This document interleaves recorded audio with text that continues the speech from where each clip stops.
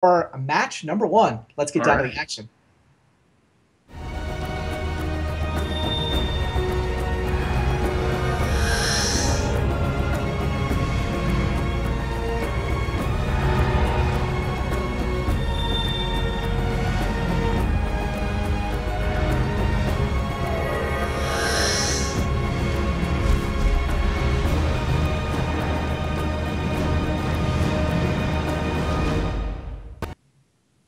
Hello and welcome. It is time for week 3 of the Vintage Super League. Luis Scott-Vargas hasn't lost yet this season. David Ochoa hasn't lost yet this season. But one of these workshop strategies is going to come out on top over the course of the next little bit here. What do you think of these opening hands, Rich? Wow. I mean, if you're playing the Workshop Mirror, you want to have a lot of mana, and you want to have ways to attack the other guy's mana base. They both have two Wastelands, or two strip-ish effects in their opening hand. Sure. So, I think that they're both pretty reasonable looking. LSV's hand doesn't go anywhere, though. Yeah. So, you keep 5 lands, though, in this matchup, don't you? I think so. I think so. I think so, too. We'll find out. Looks like Webb is on the play for whatever that's worth. Webb's hand is certainly a keeper. Yeah.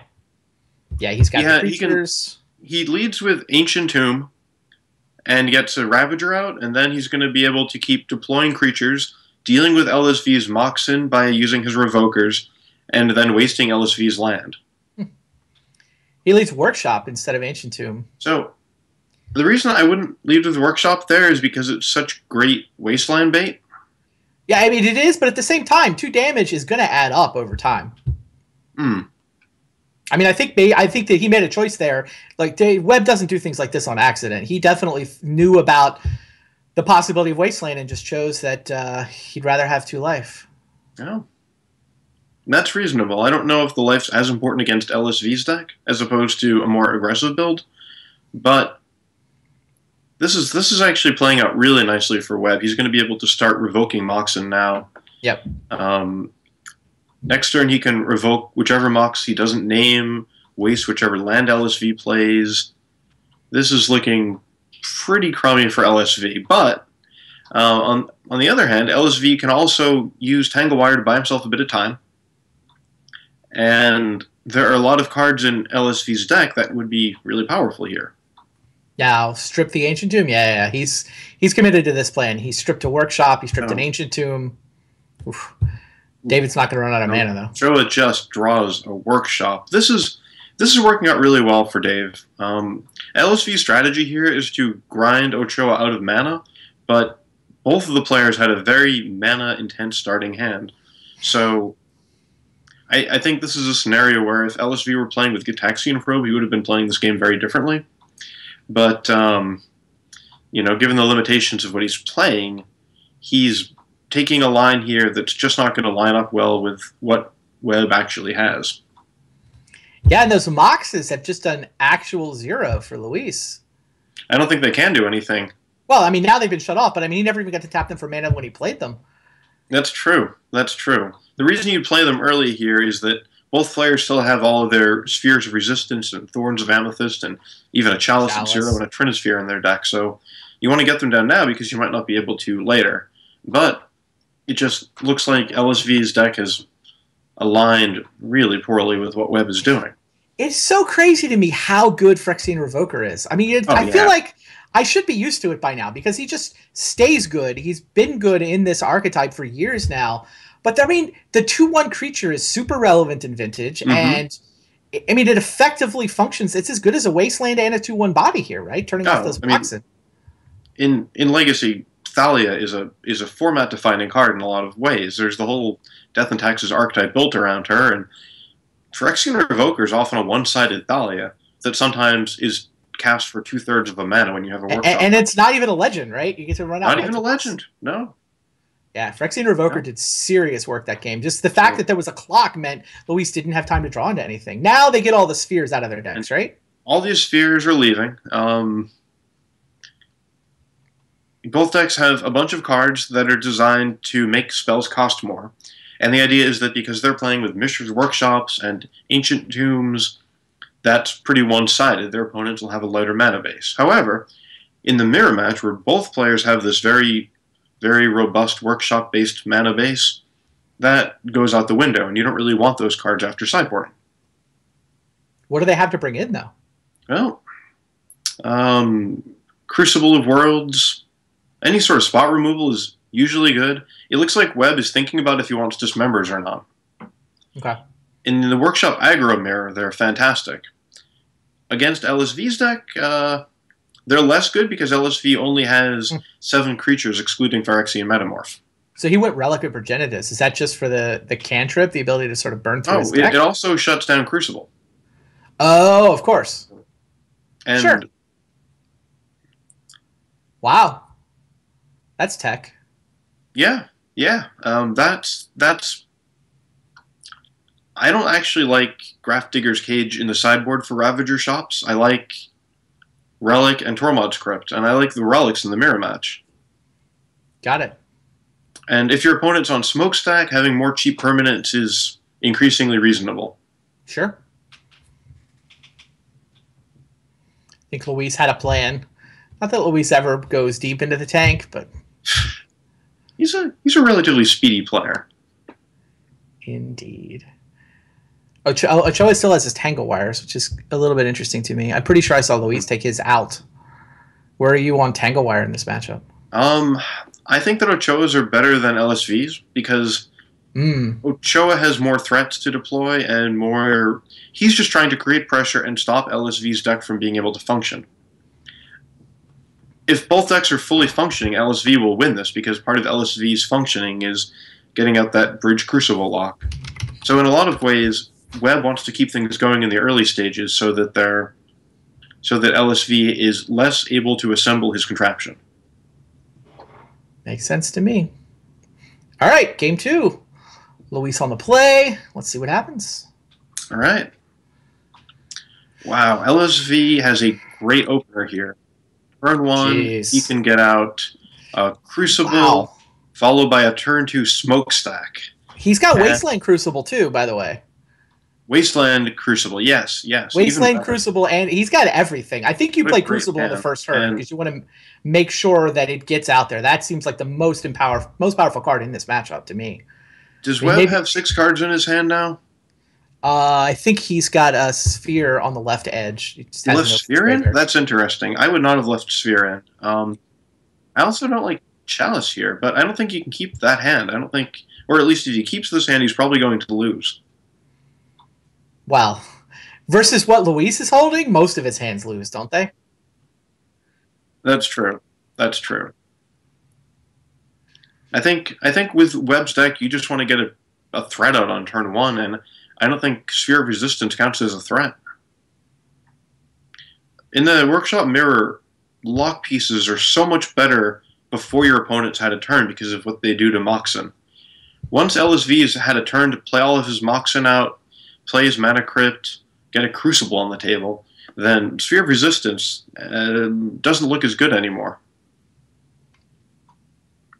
Fair. And it looks like Webb kept. Looks like Webb kept. Yeah, this is an easy Crucible. Mm-hmm.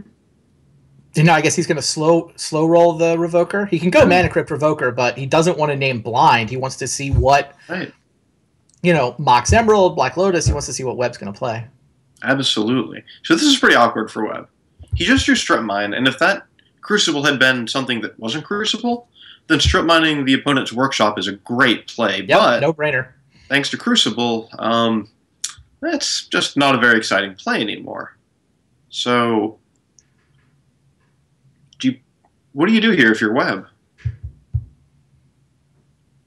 You throw out your cards and hope that you'll draw something good next turn? But what's his plan with Chalice? I don't know. I would not put Chalice in after boarding here. He can Chalice for as many as 3 if he wants to, but the Crucible's already down. Crucible's already down. He can't Chalice 2 with his deck, right? And if he's brought in Relic of Progenitus, he certainly doesn't want to go around casting Chalice at 1. Looks like Chalice 3. Is he that afraid of... is that Chalice at 3? That is. It's an Ensnaring Bridge answer. But LSV can now win the game without casting a single spell. Miniature Factories. Crucibles. Yeah, and he's also going to revoker the He's Mox going to Emerald, I would think. Ooh, interesting. Smokestack? Chalice 3 not going to last very long. So, Smokestack on the surface, that is normally a very good draw here, but it's not going to be able to pull him out of this because... So Smokestack is an amazing Magic card from Urza's Saga, the people that brought you Time Spiral and Yawgmoth's Will. On the surface of it, it looks symmetric, right? Each player sacrifices an artifact or a creature or a land during his or her upkeep. But it turns out that you start with no soot counters on it, and you sacrifice permanents based on the number of soot counters. You go to your turn, and you stack the triggers such that you first sacrifice 0 permanents, then you increment the number of soot counters to 1. So your opponent sacrifices 1. And then on your turn you sacrifice 1, and if you want to, you can go up to 2 soot counters. But what's really interesting... Luis is a fan of the 1 soot counter, though, especially when he's got a Crucible lock. Like, he can effectively play a land via Crucible every turn and just keep up Smokestack for 1 literally forever. Right. So what's interesting about both of these decks is that every single draw is a permanent. So you're always going to be able to keep permanents on the board, but that Crucible from LSV is going to be able to ensure that he's just up on permanents. It's providing him with his favorite thing, a lot of value. And next turn, it's going to get even worse for Webb because LSV is going to be able to throw down that Tangle Wire. And well, not until Chalice gets sacrificed. Oh, that's true. That's true. Wow, 2 Ravagers into this Revoker naming Ravager. That's rough. It is rough. Revokers don't become non-functional, they just become arc-bound workers. Yeah, and Luis has to decide whether he wants to block. Now there's a Ravager that actually does have full functionality. I think that block makes sense, though. Like he just wants to just cut down the number of permanents, right? Yeah, he wants to grind this game down with that Smokestack. And we'll see if he pushes it to 2. I bet he stays on 1. Yeah, lose the Mana Crypt. That way you're not in any danger of losing the game to random Mana Crypt flips. This also lets him keep wastelanding Webb's lands. He stays at 1. He draws Urborg, Tomb of Yawgmoth. Urborg does a lot of really neat things in this deck because it lets your Ancient Tombs tap for mana without dealing you damage, and it lets going to the Bazaar of Baghdad net you mana, and it lets your Tabernacle tap for mana. It just does a lot of really cool things in this deck. Yeah. So Strip Mine here is actually going to be, I guess I'm a little surprised that Webb didn't Strip Mine there, since if he Strip Mines, LSV is going to either lose his Ensnaring Bridge, or sorry, his... the stack or the Crucible. Or Smokestack. It's a good point. So, I actually would have liked to Strip Mine there. I think his plan is to try to force the Smokestack to eat the Crucible. But he could have I'm with you. You're right. One of them to go to the graveyard. And I think if LSV loses either of these components, he's just in not very good shape.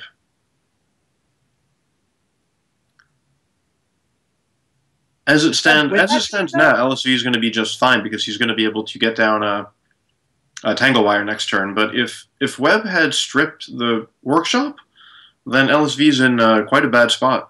Well, he lets the Smokestack go, and he's still got Crucible with Crucible Wasteland Lock and a handful of 4 cards to nothing. Like Webb's got what, a Ravager and an Emerald in that world? Yeah, I mean he can at least try to race LSV. Yeah, okay. I guess I do agree with you, but I mean I can also see why David played it this way.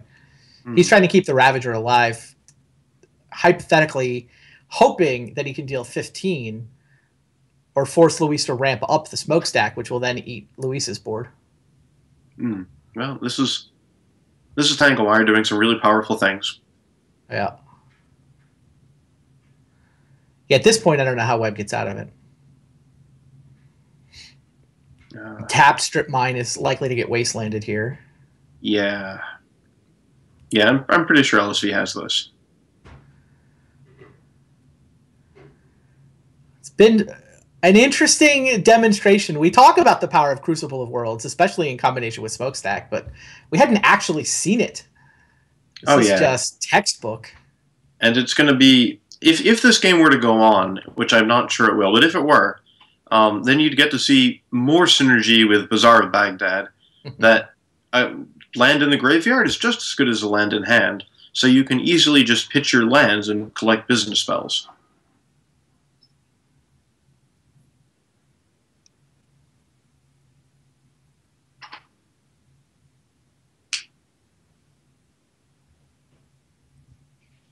So the Uba Mask deck is not all that great at closing out games. It has 4 Lodestone Golems, 3 Revokers, 2 Mishra's Factories, and sometimes a Phyrexian Metamorph.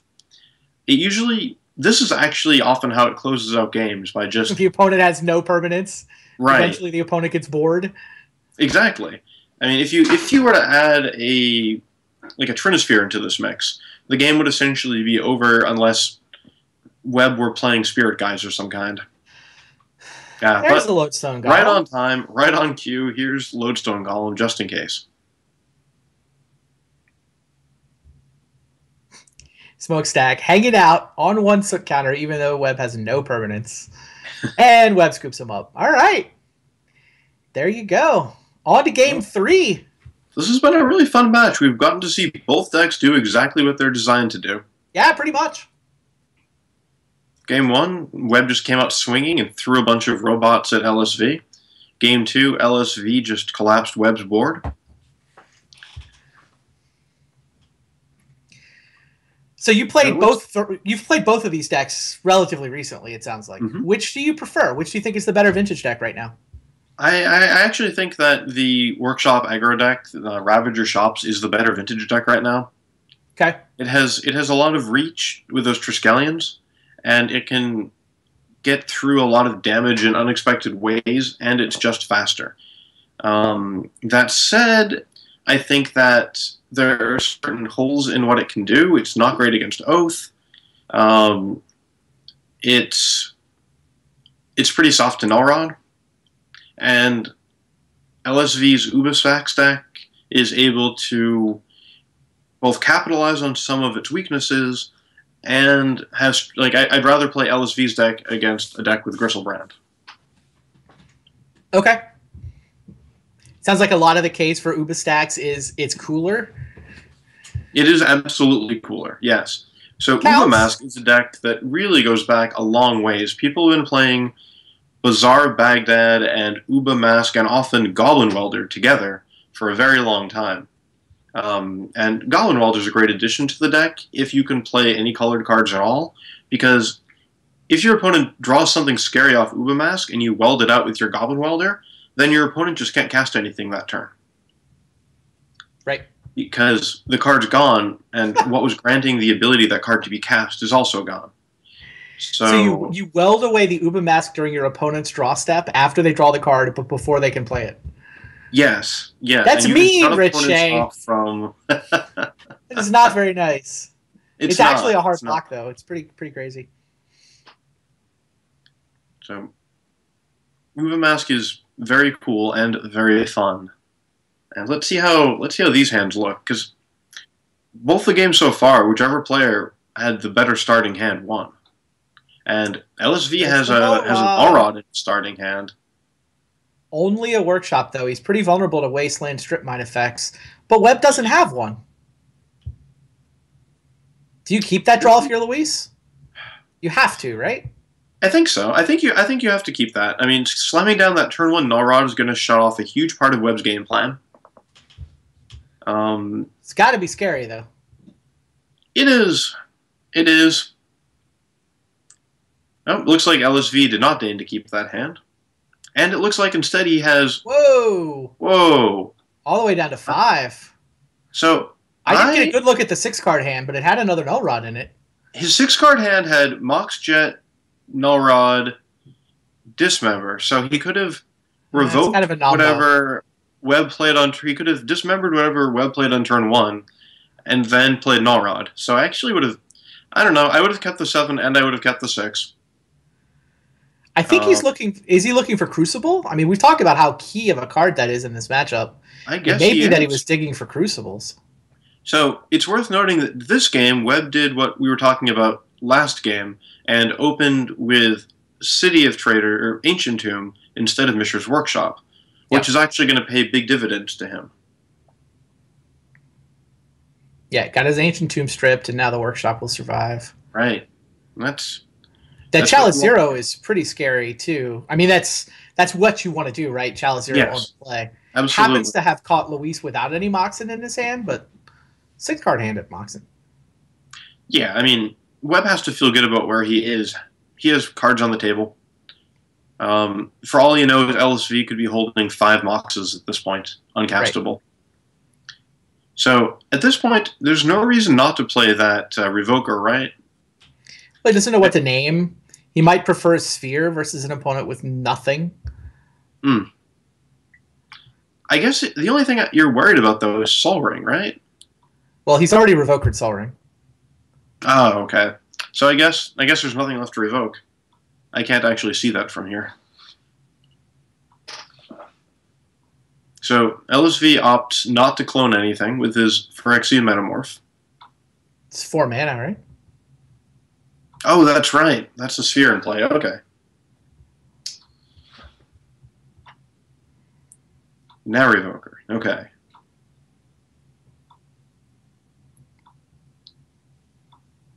I have no idea what you name here. What is it? What is it? Sol Ring again? Sol Ring again? Right. That's funny. That's reasonable.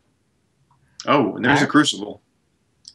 All right. Crucible Strip Mine has been assembled. But what hasn't been assembled yet is Spine of Ishtar.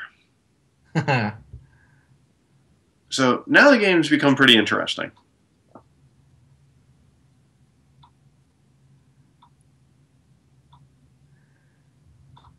So I guess Webb still can't cast his Golem.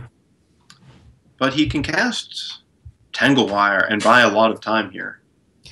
Well, if he misses a land drop and plays Tanglewire, though, that seems like an easy strip on Workshop. And then Webb's going to be kind of hoisted on his own petard with that Sphere. So do you play the Ravager so that you can get rid of your Spear if it becomes unpleasant? I mean, I guess you're missing a land drop in all worlds. So Luis is going to know how good his Strip Mine Crucible is. Luis really if Luis finds a Mishra's Factory that he can block and then bring back with Crucible, he's in great shape. I mean, as it is, he's got. I mean, there's a clock. There's a 3-turn clock with those stupid Revokers. It's a little 2/1s. They do everything. They do. They're really good. Yeah, I think. Yeah, this Tanglewire does make a lot of sense. It closes off a ton of mana. Ravager also had to be tempting there, though. Emerald that's uncastable because of the Chalice. Yeah, here's the Strip Mine. LSV is going to be able to... He's not going to hit the Workshop. Oh, he's going to wait and see what gets tapped? Oh, that's interesting. But this lets Webb tap the Workshop to the depends. I guess he doesn't need to, though. Webb can just tap 3 irrelevant cards. Luis did not strip the Workshop. Oh. Let's see. Next turn, LSV is going to tap 3. So I guess he's going to be able to play... Does he get the Uba Mask? Not quite, right? Well, no, because of the Sphere. Right. He's clearly... LSV also opted not to... Okay. That's he clearly wanted a permanent that he could tap to Tanglewire. He decided that was more important than stripping the Workshop, which is defensible. I mean, it did let this Ravager come down. But now what is Luis going to do with his mana? Academy only taps for 1. Emerald gets countered by Chalice. That's interesting. He left the Strip Mine up. Can he survive the next turn? Isn't he just dead? 1, 2, 3, 4, 5, 6, 7, 8. I think he's dead. Yeah, he's just dead. So I guess he should have used the Strip Mine. That was a really interesting match. He's still in trouble. Like, he's still majorly in trouble from the Tanglewire. We were both wondering about the Tanglewire choice from David, but it worked out great. I mean, it essentially prevented Luis from actually dealing with the Revokers. Yeah. I mean, they're still bears. They're still a reasonable clock. And tempoed him out. Then their good buddy Ravager arrives and essentially turns that 4 damage into 8.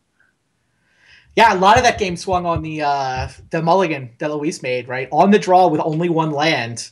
And that is super risky. Like, I would. It's hard to know what you would do there. I don't mulligan often enough, so I don't know. I would have kept his 7 and his 6, but I'm not saying that's correct.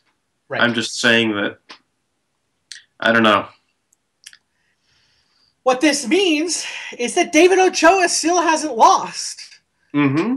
He ran the table in the play-in tournament. He lost what, like week 1 of the play-in tournament or something? Yeah, he lost early and then decided that he was just going to give up losing. And right, he just rattled off like 5 wins in a row, I think it was, to win the play-in tournament. Yeah. 3 more here. He's now in first place, and he's either going to be all by himself or you're going to join him. If you want to join him, though, you got to beat Ifro. Yeah, no, I'm fully expecting him to be fully in first place by the end of the night. Crazy. Well, welcome to the league, David Ochoa. He's been playing really well and absolutely earned his spot here, and he's been showing us why he deserves to be here ever since. All right, well, we saw Ochoa's deck there. Now we get to go watch the slightly worse version of it. I mean, Chris Pakula basically took the deck Ochoa won the play-in tournament with, not realizing Ochoa had accidentally left out some of the lock pieces.